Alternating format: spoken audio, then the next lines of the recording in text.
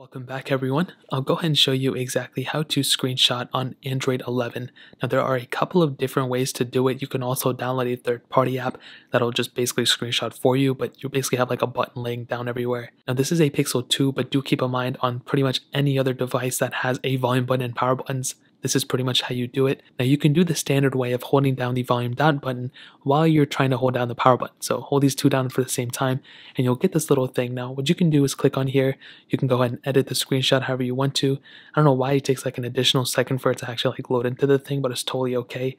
And you can go ahead and draw on it, do whatever you want to, it doesn't matter. And you can go ahead and share it off here too.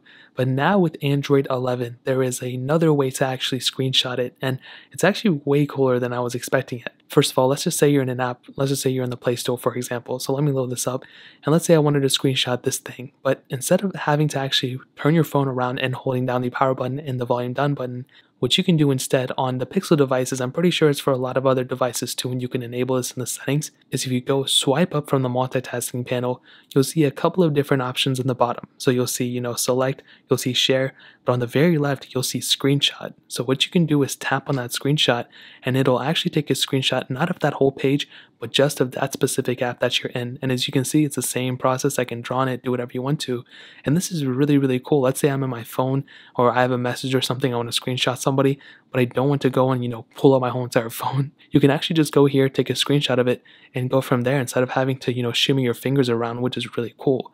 So that's a really awesome thing that we now have the capability of within the settings within Android 11. So like I said before, you have the standard way, holding down the power button and the volume down button at the same time.